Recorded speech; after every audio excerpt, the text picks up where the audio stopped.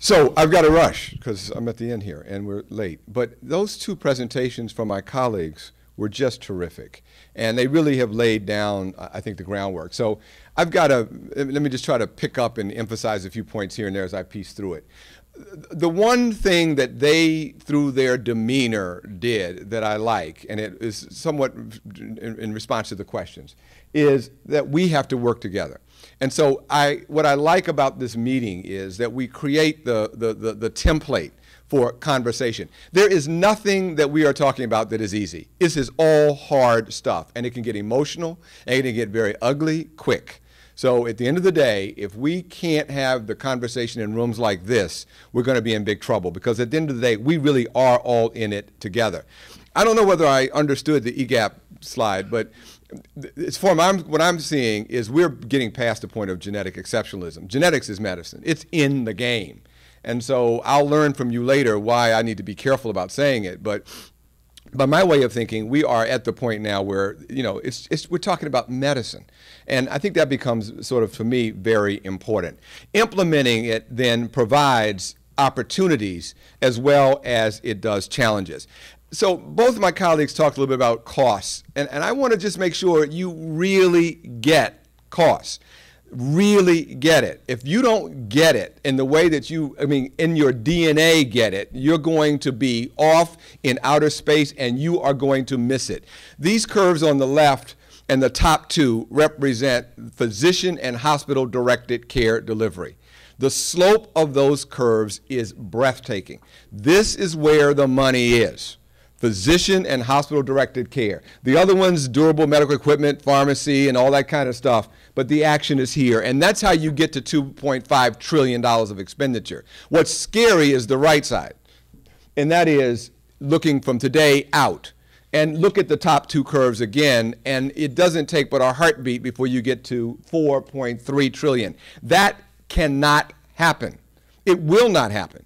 And so if you look at it only from the point of view of just Medicare and Medicaid, this was the bend the cost curve slide when President Bush II was in office. And he says, we got a problem, ladies and gentlemen, with Social Security here in America.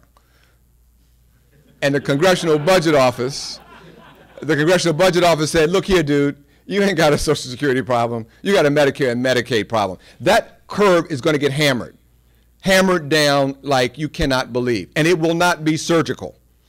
And there's no state, by the way, in this country, not one state that's got any budget relief, and it's not going to be in deep doo-doo because of Medicaid. So they're in deep doo-doo.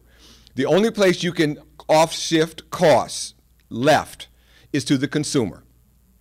And the consumer out-of-pocket cost looks like that, and wages look like that.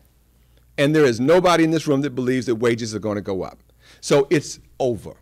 Now, the highest component of escalation in cost is not utilization. It's unit costs, the price of things. So all of you that are involved with companies that make stuff, pay attention. Unit costs are the highest escalation in healthcare. Number two, healthcare is complicated as hell already without you. And as my colleague said, half the time inconsistent with the best science. And so these folks are in deep doo-doo. 2001, there was the Crossing the Quality Chasm report. If you have not read the theology of the redesign of healthcare in America, you need to go back and look at at least the executive summary, because it was very clear about what had to happen. And what has to happen is, everybody knows the mantra of safe, effective, timely, efficient, equitable, patient-centered. But the rules for redesign, evidence-based decision-making, continuous decrease of waste, anticipation of needs, patient as source of control, all of that undergirded by shared knowledge and free flow of information. So there's all this stuff pouring into the delivery system every day, busting the bank and making everyone crazy, and the assets being pissed away half the time. And then we get you. And this is we see as the scope of that curve. So yes, everybody's talked about how many tests, and you know the sense of it. Our estimates are probably between 3 and 4 billion in spending from 2006 to 9. But then by doing some calculations that we're pretty confident about and that we have published and put into the public domain, we sort of see that national spending will reach 5 billion in 2010, 8% of national spending on clinical lab. And we believe that today, while it accounts for a fairly small amount of a $20 billion in vitro diagnostic market, that we believe that spending has grown substantially over the last 10 years with the annual growth rate of an estimated 12 to 15%, rates much higher than for clinical laboratory services as a whole. And with these scenarios, we project that molecular diagnostics will reach between 15 and 25 billion by 20. We're talking now real money, real dollars, real stuff, no playing around. For our company alone, 500 million in 2010, because you got to remember now the size and scale of a company the size of United Healthcare and United Health Group, and spending per member increased by about 14% a year on average between 28 and 2010. And this is what really worries us. The volume of all of that and the pace of discovery increasing the complexity of medical decision making. So if you think about the facts per decision around the growing complexity of the genomic movement, and the thing in the red is flat, human cognitive capability. So can you imagine what is about to happen to the expenditures in healthcare for your stuff tomorrow, and what it means to this country overall? Now, having said that, let me address the question that just came up. We love innovation. The problem that we have, if you look at it from an entrenched, narrow, managed care world, is every new thing, and you heard it 2 presentations ago, every new thing in healthcare costs more than the old thing. The only industry where that weirdness occurs. You can't buy a thumb drive anymore. They just give it to you when you go into the store. You know, memory, you know, like, man, I can buy 100 megabytes of memory and it's like $3.22. What goes on in the rest of industry? But in medicine, every time we see something new, the price is higher. And we don't know who it's appropriate for, so you have a real hard time figuring out who you apply it to. And then when we do have guidance, we piss it away half the time, inconsistent with the guidance. So when we see new stuff, we usually go running down the hallway screaming, which is not the place to be. Because what you really want is to find things that are going to take costs out of the system and improve overall quality. In fact, I said it wrong. Bad me. I violated the theology. What we are looking for is innovation that improves quality and that takes cost out of the system, because it's quality first, always, and cost decrease second. So that's what we're looking for, and we do need to be on a seek and find mission to find those things that are going to do it. And so we look for innovation. So how do we think about innovation? First of all, know this. Innovation for innovation's sake is meaningless. I could care less that you got 3 more bells and 2 more whistles than the other guy. It means nothing to me. Just because it's new is worth nothing. Does it disruptively replace more expensive and less effective traditional interventions? Is it new value propositions, improve performance based on new performance criteria? My cell phone, my smartphone, it beats the hell out of phones because I don't even care that it's a phone. Whole new value proposition. Does it optimize health outcomes? Does it make preventive and clinical care simpler and less complex to deliver and more convenient? Does it, most important, move hospital care to the outpatient to the home, and to the community? Now we're talking. We can do some stuff like that. We got a chance to do it. So we want to support new breakthroughs in healthcare. True breakthroughs in healthcare are rare. Usually they're incremental, additive, and so the new imaging procedure comes, you add it to the old one, and then you get a discrepancy between the new one and the old one, then you do a third one, and then a fourth one, and next thing you know, we're all in deep trouble. So what you want is things that are that can, you don't want halfway technologies. You want to get straight through to the source of the problem, to the root causes. So we like the idea that genetics is going to offer that possibility. Cut through the crap, get to the source, eliminate the halfway stuff, and you got an opportunity to go forward. So to us, it does make sense. The issue, though, is left to its own devices, the world will not give us the information that we need to be able to know when we have it. So all that conversation about comparative effectiveness research and all that my colleagues have laid the groundwork, and my friend Sean, who thinks clearly about it. And by the way, Sean's work is supported by the health plans in addition to other stakeholders. So I write a check. So does Aetna. We write checks to Sean, because those things that Sean is doing is important. So don't leave thinking, oh, we don't put our money where our mouth is, oh, that we're not invested in this stuff. We absolutely are invested in it. We have to know whether the new thing works. Does it work better than the old thing? And if it is better, is the better justified the price escalation? That's the question. And there's nothing wrong with asking it. And I'm not going to ever let somebody make me feel nervous about asking that question, because I sit every day with small business owners who've mortgaged their house 2 and 3 and 4 times to make a go of it, employing 5 people tenuously, watching their health care costs go through the roof because of all the nonsense that's out here. Why should they pay for stuff that doesn't work or doesn't work well in the total cost of care? So we have to know it. It's a responsible thing. And yes, there's rationing. And the rationing is on the backs of pregnant women in inner cities who don't get first trimester prenatal care, and their babies die worse than 50 other countries in the world. We ration all kinds of stuff, and nobody gets pissed off about it. So we got some issues to do as a community. The reason why I'm being so forceful about it is this.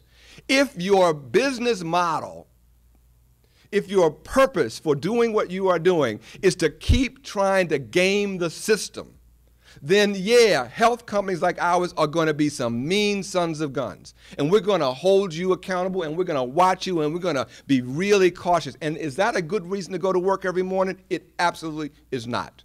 What we want are people that start out with, let's do it right. Let's do it better.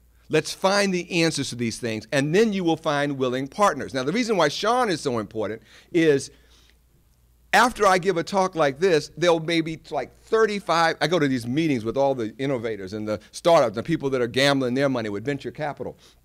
You get 30 of those people going, okay, I want to do comparative effectiveness research with you. I want to answer these kind of questions. I really want to get there. Now, what is the exam questions you're going to ask us? And we could spend every day of our lives, all day, answering questions about what is the gold standard for what we need.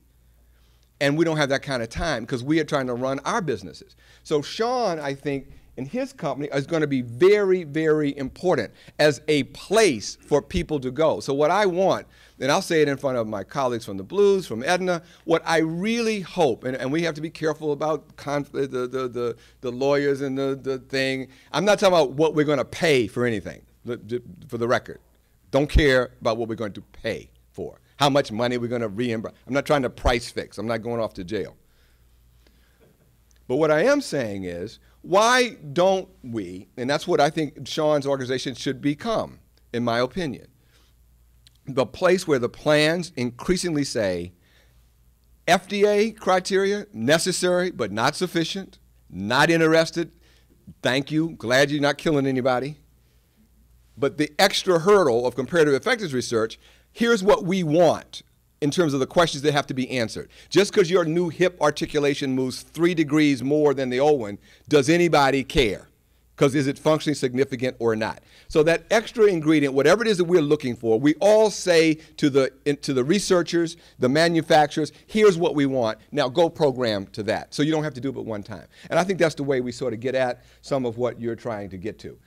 Well, we have real problems in trying to develop that evidence to tell our customers. Now, our customers are paying the bill. They are expecting somebody to watch out for their interests, and we don't have the information that we need, as we've said 100 times, to do it. So randomized controlled trials versus coverage evidence development, these are really tough issues, and I don't have time to go through those anymore. But the bottom line here is that the key to any effort is broader use of analytics that can identify where the diagnostics can reduce downstream medical costs and improve health outcomes. So I'm talking about the total cost of care and the big picture. And then finally, the people who use these tools are going to also be changing.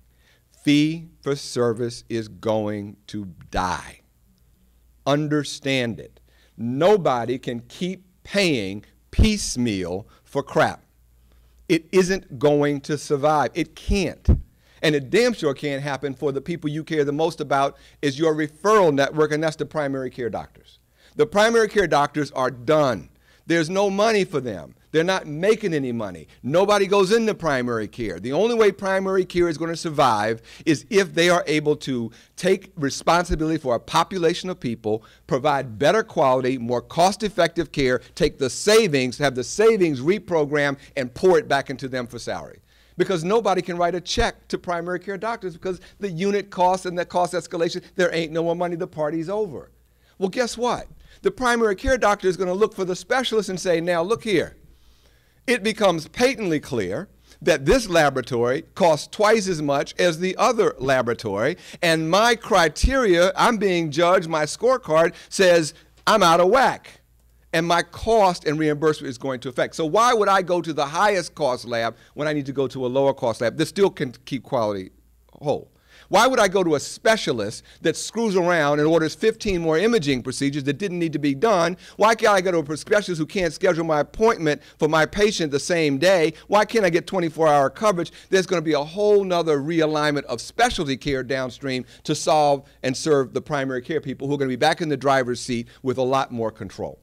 So you are starting to think, what is my relationship as genetic providers to the primary care delivery system, and also in terms of how I'm going to be reimbursed for managing a population of people who have a predominance of genetic-based disease. This reimbursement model will increasingly be moving from fee-for-service to accountable, and will move people from solo and 3 and 5 practitioners to groups, either real or virtual. But there will be changes and modifications across the board. And then finally, after you've pleaded, begged, given people information, done everything you can do, got the control.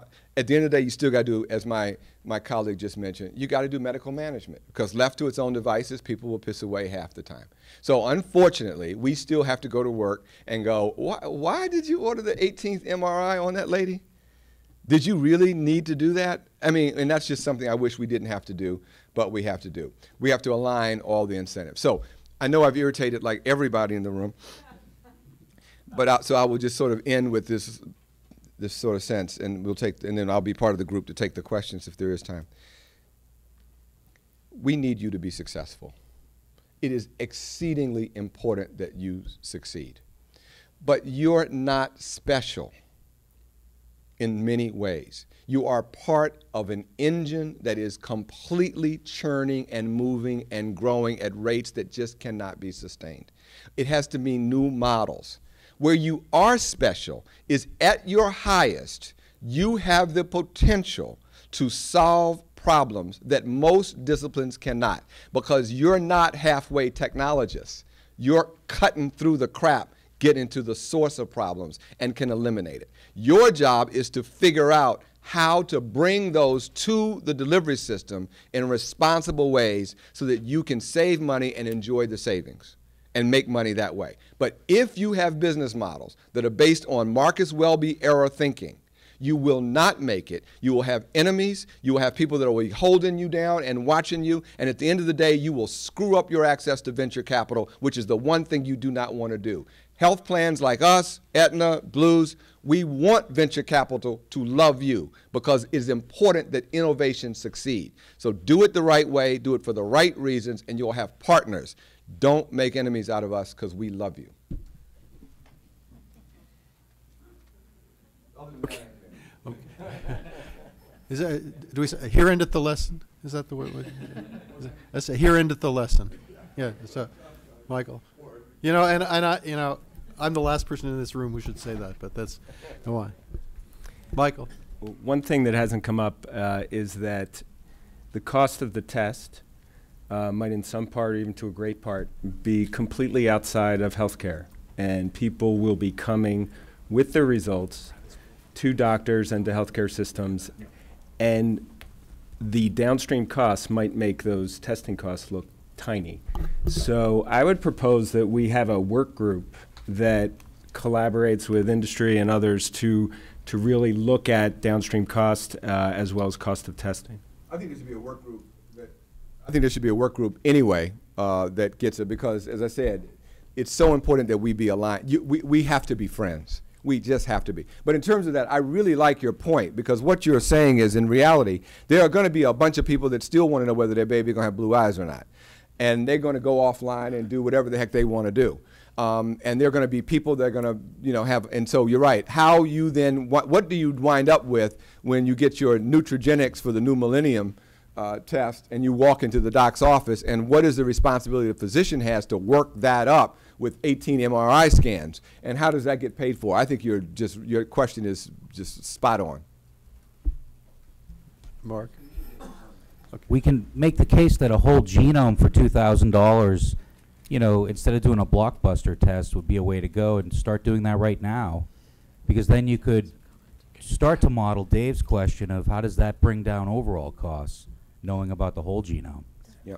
So I think that's sort of, again, the notion of that kind of sort of big picture thinking. So if I understand your question is, does it make sense overall to, and of course I don't know how you figure it out, but if I understand your question, do we basically make a national investment in doing the entire genome sequencing for every person one time, store it, make multiple access to it under rules and provisions of privacy and confidentiality, I don't know, and then basically it's there, and then people can sort of fool with it or not, and what's the cost effectiveness of that, and what are the costs of storing it, what's the cost of accessing it, and the health information exchanges, and blah, blah, blah, blah, blah. But at least it's a question that needs to be asked, and it needs to be a question that needs to be answered.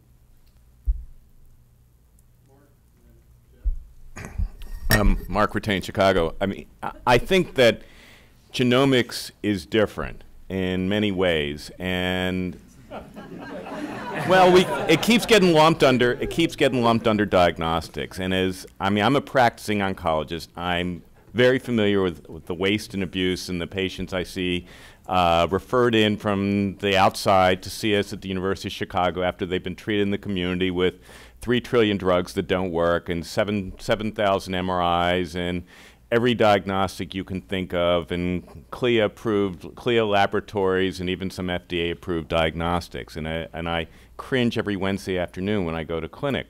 So, but I think the point is, we don't need to be spending the kind of money that is currently being charged per polymorphism in laboratories. I mean, to go and order a single SNP, a one-off SNP, is, I don't know what list prices are these days, but I usually say it's somewhere between $500 and $1,000 list price for most CLIA laboratories. I don't know, Deborah can comment what goes on at her place, but you look at the Mayo website, and that's crazy. And if you use those kind of estimates, of course you come up with figures that are just completely unmanageable when you start looking at genomics. But we don't need to be doing that, and we absolutely should be thinking of ways to implement genomics in a cost-effective manner. And whether it's whole genome sequencing or it's platforms to identify that they utilize polymorphisms of clinical relevance to really do it en masse, where you can drive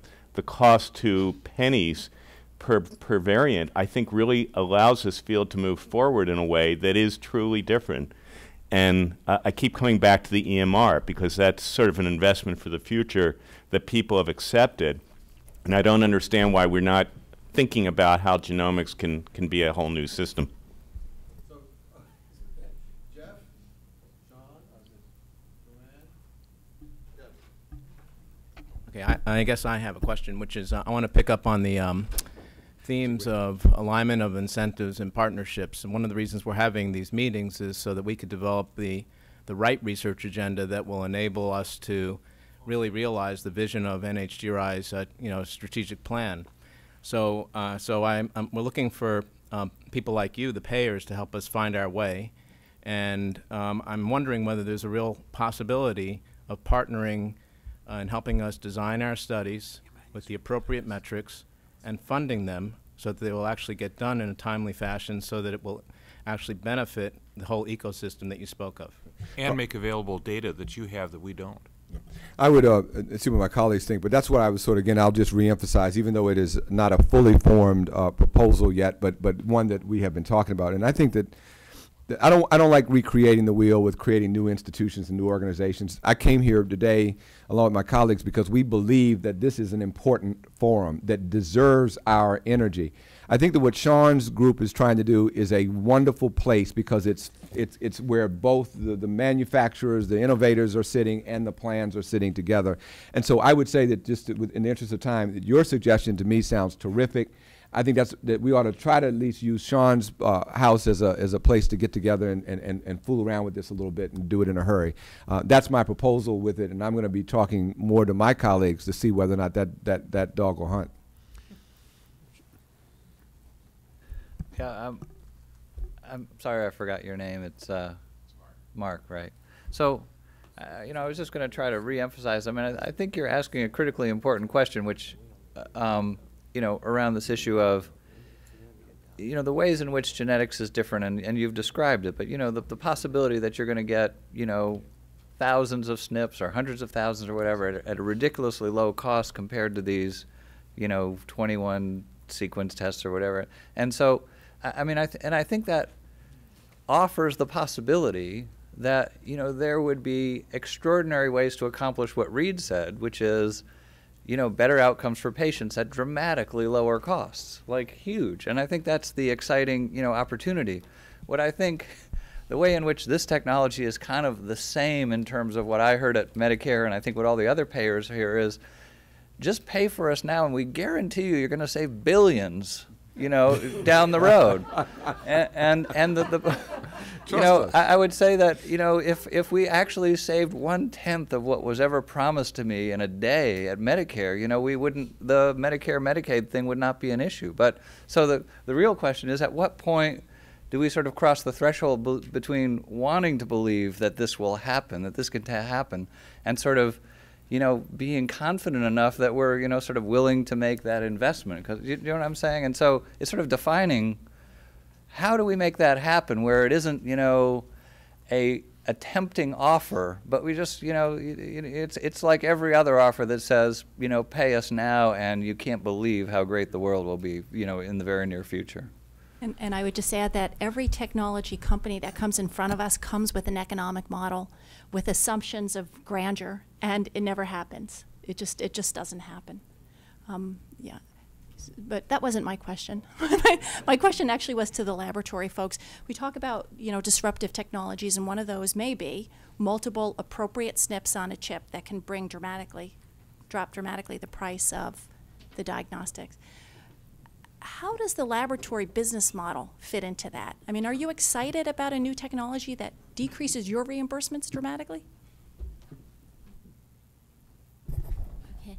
I think that we recognize the same thing that everybody else recognizes, that the curve on healthcare expenditures is unsustainable to us, to you, to everybody else.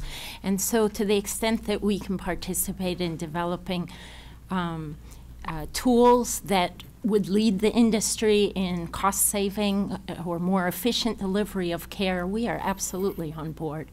And we actually are working on a number of initiatives to do some of exactly what you're saying. In other words, where we can combine things together and actually offer them at a lower cost, where we can provide decision support tools that help the doctor order the right test at the right time.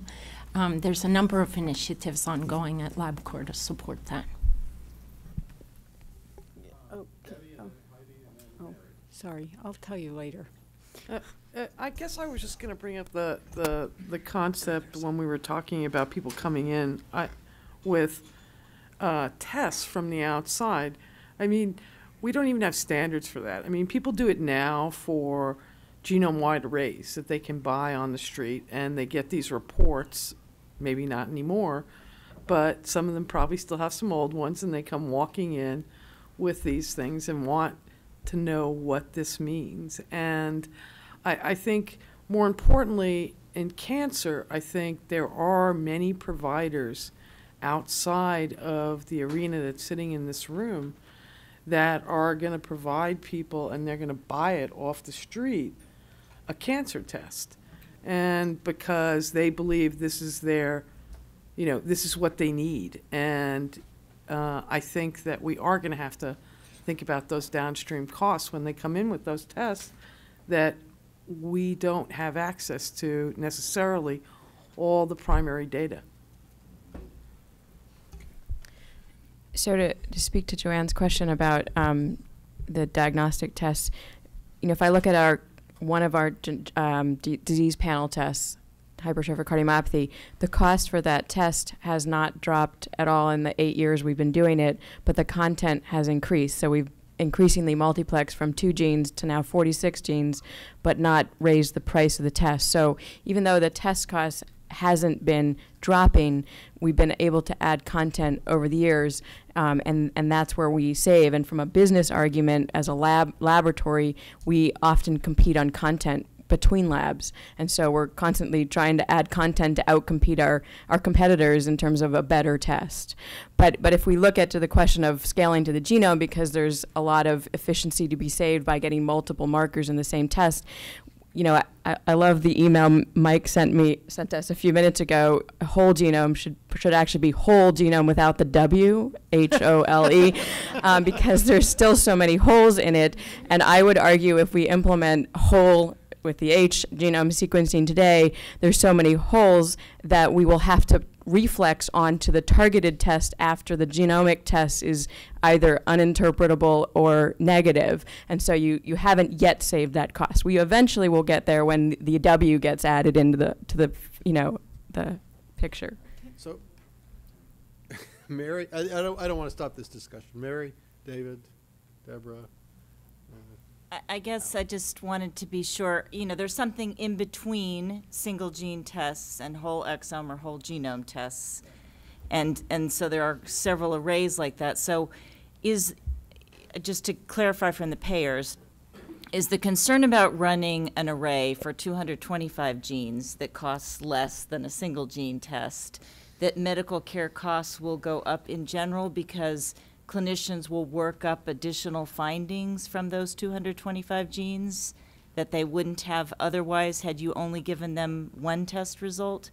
I mean, what you say that you think you've been hoodwinked before being sold that things will save money in the long run, but it's very hard for us to understand why should we test for only one gene at a time when we definitely have some array-based technology that can test for at least hundreds of genes, at least as well, for a fraction of the cost. Yeah, I think it's an area under development, number one. I would say my first reaction is we cover things where the medical evidence is strong and the societies say you should do this. So I'm thinking, my area is reproductive genetics.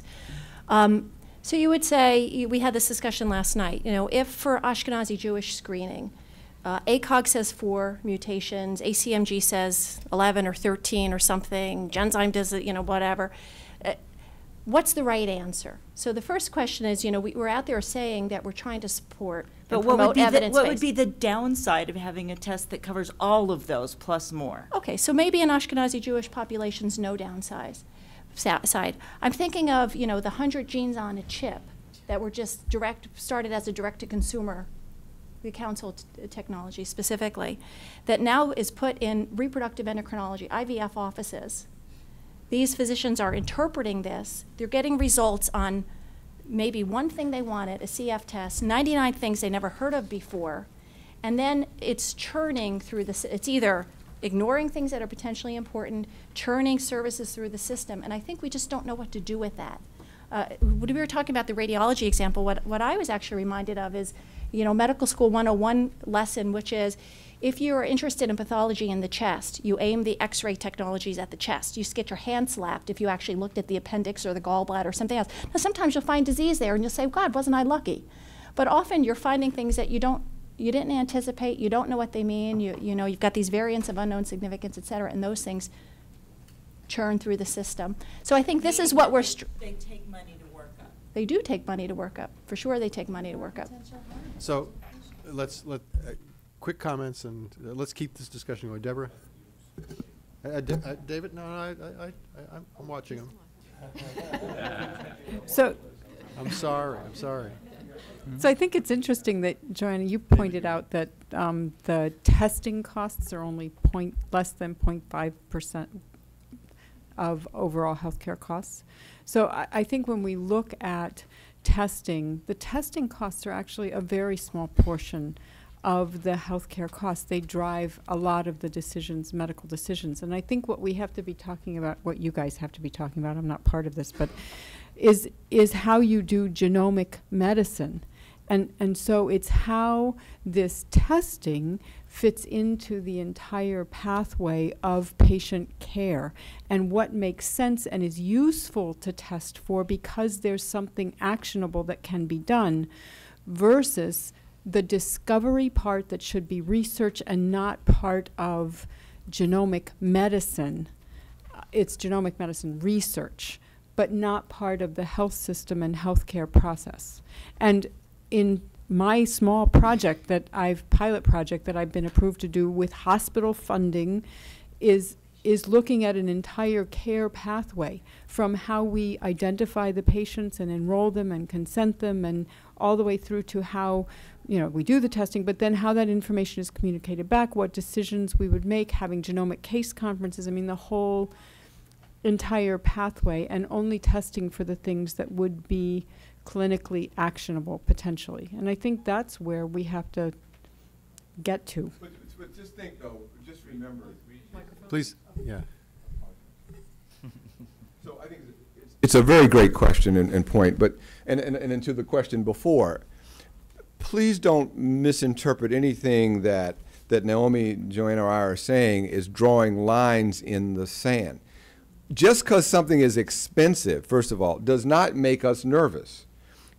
It's the total cost of care, as I tried to say in my presentation, that we are interested in. Naomi, I thought, did a very good job of showing, for example, the number of times where a diagnostic test is decoupled in terms of its behavior with the therapeutics that's based upon the presence of what the diagnostic test would show. We love a test that is, even if it's expensive diagnostically, that will allow us to titrate the appropriate subpopulation for whom a therapeutic is involved. Fine. We give away, darn near, expensive chemotherapy drugs for leukemia. We subsidize them because the total cost of care means that that patient is not going to be in the ER, is not going to have hospitalizations, will decrease readmissions, and all in, it's less. So there's nothing that scares us about costliness. It's if it's justified. So I just want to make sure that we don't argue that kind of thing out. And then what you get to, I think, is both of these questions is being clear about the particular clinical paradigm that is under discussion and making sure that we understand that. So we are agnostic to you know, we're not trying to draw these major lines and saying, oh my God, no. Case by case, specific by specific. Now that's where the problem lies, is the capacity of the American Comparative Effectiveness Research Engine, not to mention our clinical research engine, to answer the plethora of questions that are on board. And that's why Naomi, if I understand her presentation, why she decided to include the things she did, included what was on the list that came out of the IOM and what's on the list for PCORI to get looked at. And she's sort of saying, listen, folks, is there a relationship between the priorities of the research enterprise and the fundamental clinical questions that are the most determinate from a quality and cost effectiveness point of view? So those are challenges that you're going to need to be active in. So we hope that you will be attentive to that because you can't answer everything all the time. David, and then. Okay.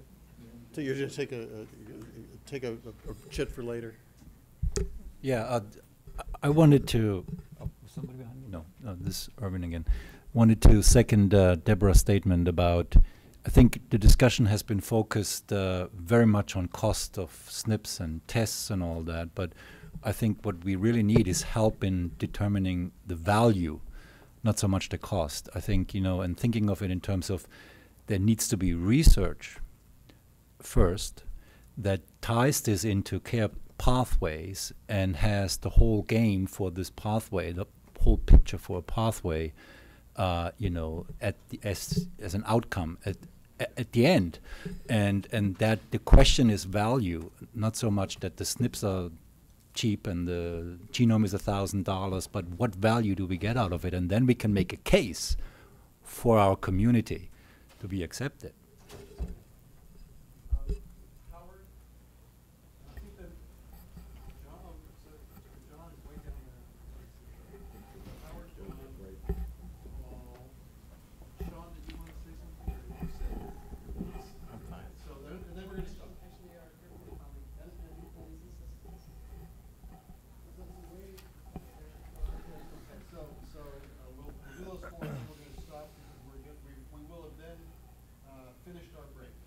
I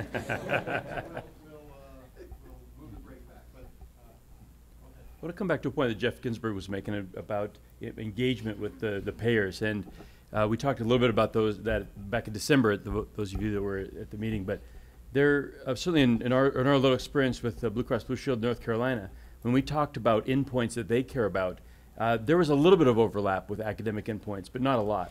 And we've done a study with them where we have an MOU in place where if we meet the endpoints that they chose, they will implement it across the state. If we don't, we'll shut up and not ask them to do it again. And I think we need to do more of that, where we partner, where the endpoint is decisive, at least for the moment, decisive information, where we can either be quiet or have it implemented. And right now we play around that, but I think we need your partnership for that. We need some of your money, but we need more your choice of endpoints, because I never thought adherence at the end of 1 year for statins was an endpoint that I would ever care about. But Blue Cross Blue Shield not only cared about it, but they're willing to pay for it. So there's things there that we just don't recognize.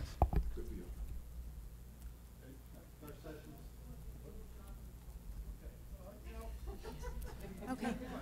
As usual, my opinions represent just my opinion and not the Air Force or the Department of Defense. So I just wanted to issue the same two challenges that are my usual personal crusade, and that is using international standards to measure value in this country, which would be quality adjusted life years, not American dollars. And then the second one has to do with the fact that what we're talking about, why I ask myself, why on God's green earth am I in this job? And that's because what we're talking about is culture change. This is a paradigm shift. If we continue to talk about why this doesn't make sense when we are Western trained physicians and we label disease and treat it without looking at the underlying cause, we're going to continue to have the same debates over and over again, because looking at the genetic basis of disease is something that is, in theory, looking at the underlying cause, not what we're necessarily trained to do as MDs or DOs. So, thank you. While we all beat up on the healthcare system and the practicality of it not being able to continue the way it is, and it's picking up on the last speaker's comment, something between 1960 and the present has changed life expectancy from just about 60 to something about 80, and the healthcare system and everybody involved in it is partially responsible for that. As a follow-up question, I'd be interested in the perspective of the third-party payers on the new data that suggests the de novo mutation in the conditions of autism, schizophrenia, and mental retardation looks like it's compellingly clinically useful. There's no FDA approval, there's no clinical tests that you can actually get for that, but it looks like the data that's recently published is overwhelmingly compelling that these conditions. I don't want to get drawn into or have any impression left of artificial tussles. We are in no way are we arguing about, well, first of all, in no way are we arguing. But again, what we are definitely not arguing about is how terrific the American medical care delivery system is. I serve on the head of NIH's advisory committee. I am very proud of the American biomedical and research community. I am the former doc for the AMA. I am very proud of American medicine. There's anybody up here talking about not being happy about the fantabulously wonderful benefits of our clinical care delivery system. However, let's make no mistake, our life expectancy is 42nd in the world, and we pay orders of magnitude more in healthcare than any of the other countries that are better than us 41 times. So there is an American conversation that has to occur about how and where we use our precious healthcare assets that is unavoidable for a mature civilized democracy. So we do have some tough issues to deal with.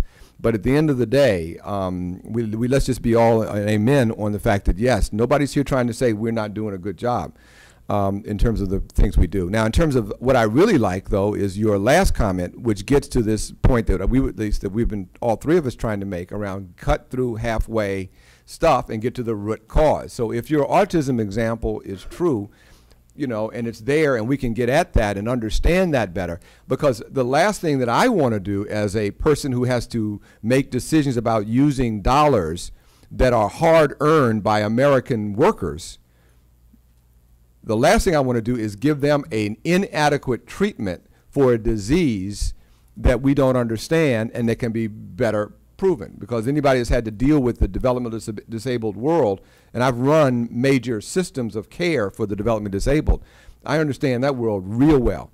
So at the end of the day, if we can get some stuff that cuts through and helps us, you'd be out of your mind not to want it. Now the issue then you raise is, okay, how do we, among the 50 priorities that we have in this country to get to root cause stuff that we're really in it, where does autism fit in it? What is the role of health plans who have to spend hard-earned employers' dollars to be able to say we're going to, you know, put that dollars to this one and not this one and this one and not that one? How does that fit into the PCORI with the national?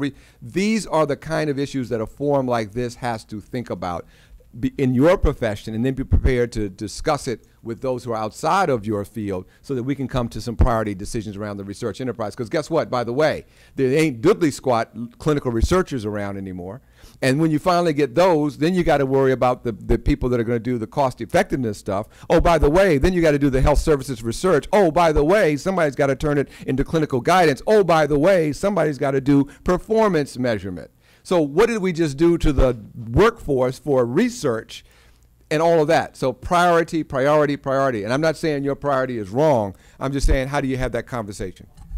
So Paul Ritker has been waiting patiently. Last comment. Quick comment, Paul. So I'm going to choose my words extremely carefully for a second here.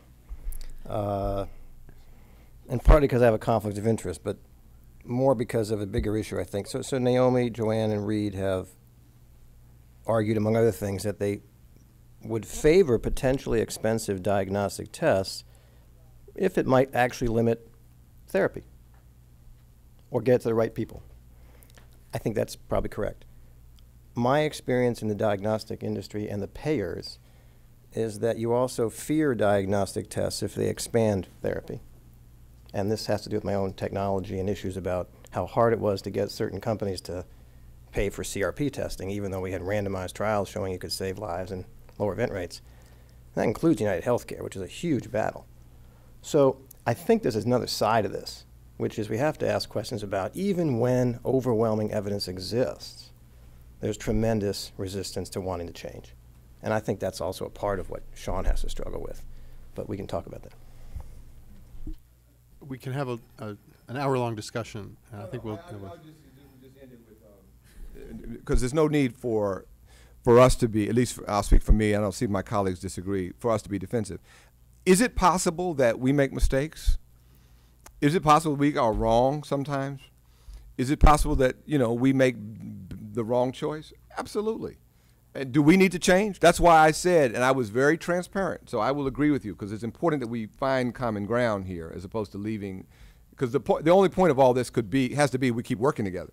So at the end of the day, I said we do go run down the hallway screaming when somebody tells me they got 3 more bells and 2 whistles. We do that. That is our behavior. And I also am saying deliberately to you, we're trying to stop doing that dumb stuff. So we're trying to be different. So I accept your premise, and if we were wrong, I apologize. Yeah, the other thing that I would add to it is that we cover thousands and thousands of things. And those things require hundreds and hundreds and hundreds of technology assessment conversations, deliberations, interactions with the technology people.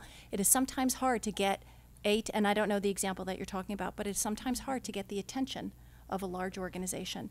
It is very helpful to get technology assessments done through the medical professional colleges, CMPT, others that can help synthesize at EGAP.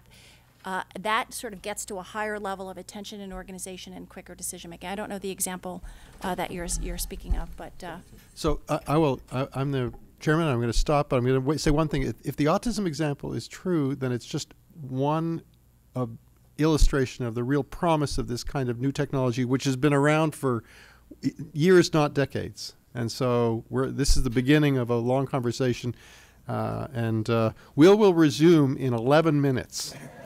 My computer says it's 3:39, so we'll start it again at 10 to 4.